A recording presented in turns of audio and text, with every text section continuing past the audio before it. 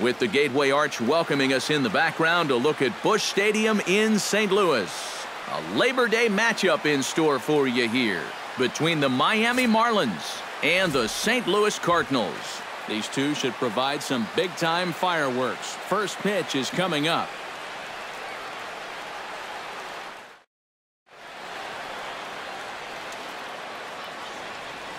And here's how the visiting Miami Marlins will line up in this one. Who's the one to watch, EK?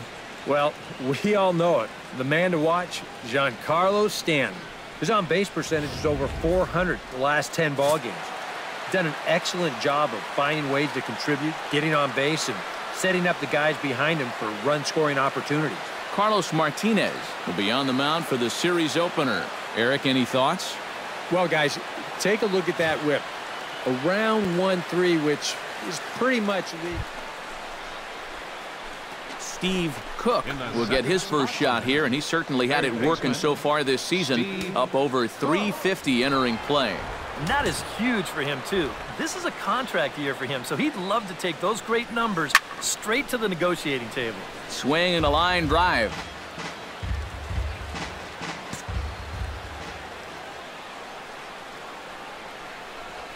Not the greatest at-bat thus far as he misses that pitch in the dirt and falls behind 0-2 now. And Eric, as we take a look at the Cardinals entering play here tonight, despite the loss last time out, they've been in a real good groove lately. Victorious in 7 of their last 9. Yeah, all good things must come to an end. And that winning streak finally ended last time out. But I don't think that'll slow this bunch down at all. The way they're playing, they might just pick up right where they left off.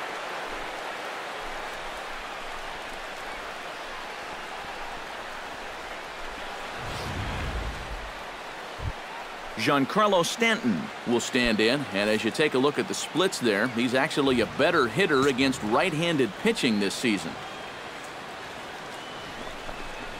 And he lays off here. A nice job. It's ball 4. First and second now. Justin Bour will stand in now. 0 for 4 in that day game yesterday. Well, kind of more of the same for him, guys. I mean, you can see that he's not sporting the strongest batting average this year. Had him fooled as he swings through the curveball. 2 down. With that, a look at the batting order for the Marlins. EK, any thoughts? You know, they're getting a lot of production. Marcell Ozuna gets his first try now, and he's seen that average climb the last week or so. Hot shot to third. Taken in by Carpenter. And the 2-out threat will not come to pass. Striding into the box, Steve Cook. He reached on a single in his first try. This is line to left. Rivers is under it, and he makes the catch for out number 3. So they're held in check here this half. Carlos Martinez comes forward to swing the bat, but he may instead be asked to bunt. We'll see how they approach it here with 1 away. Yeah, and it's not automatic, but the usual thought right here is to stay out of the double play and get those 2 guys into scoring position.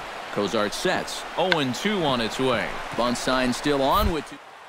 Puts this one down. Echeverria for 1. Well, I guess you could say that this sacrifice was partially successful. He makes the third baseman field it, so that's a plus. He gets 1 runner up to third, and that's a plus.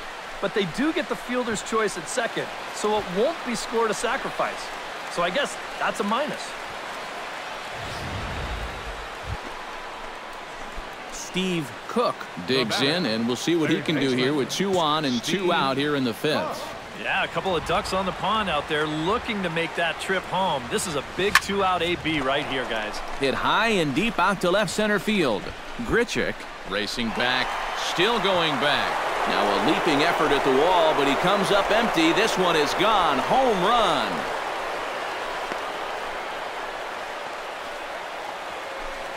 So a 3-run shot to left center, number 26 for him on the season, as it's now a 7-3 game.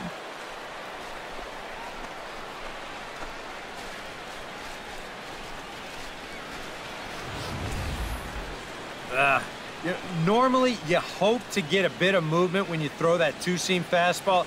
But you can see there, this pitch winds up straight as a string. He just unloads on it there. Steve Cook will stand in as he's accounted for one of the biggest at-bats of the game so far. A 3-run shot back in the 5th that's really energized his ball club.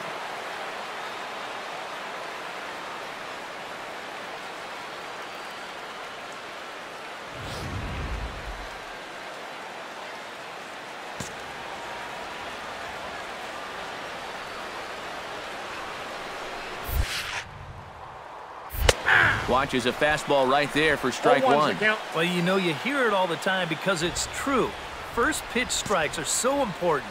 It really changes the complexion of the at-bat. For not the pitcher, but the hitter as well, especially when you've got a good hitter up there. That misses wide. 1 ball and 1 strike.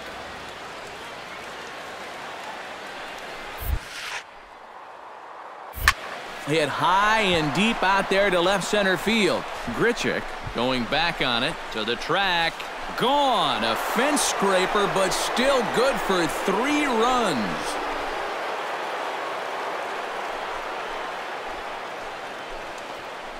So a 3-run shot to left center, his 2nd of the game, as they grab an 8-7 lead in this seesaw game.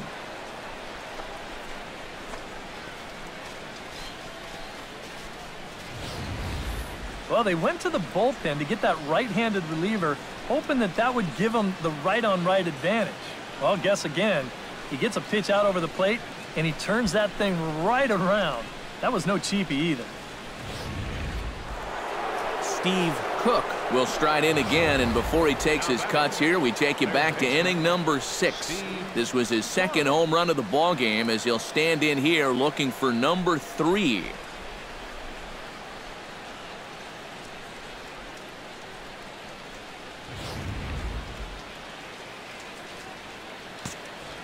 Into the windup and the pitch. Chop foul right at home plate. It's strike 1.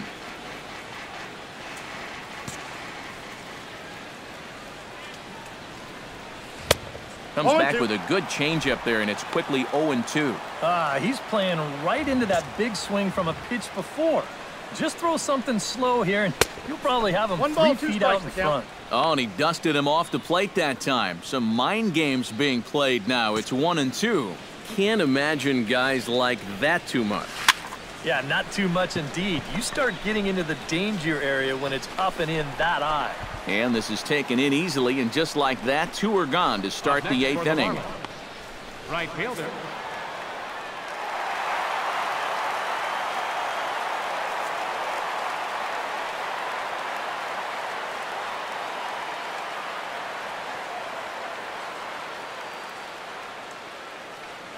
An entertaining game all in all, so if we have to choose one who stood out among all others, why not go with this man right here? He's our tops player of the game. Yeah, well, he really drove the ball well in this one. Winds up finishing with 6 RBIs. I'd say that's a pretty good day's work.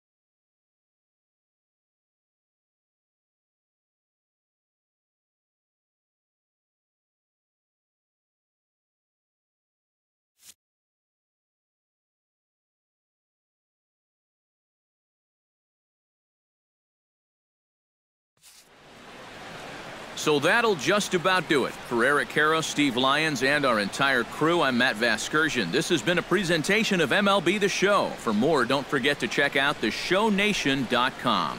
The Marlins win it 10-9. Good night from St. Louis.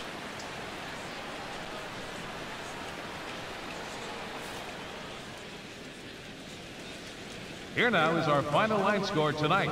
First for the victorious Miami Marlins, 10 runs, 12 hits, no errors,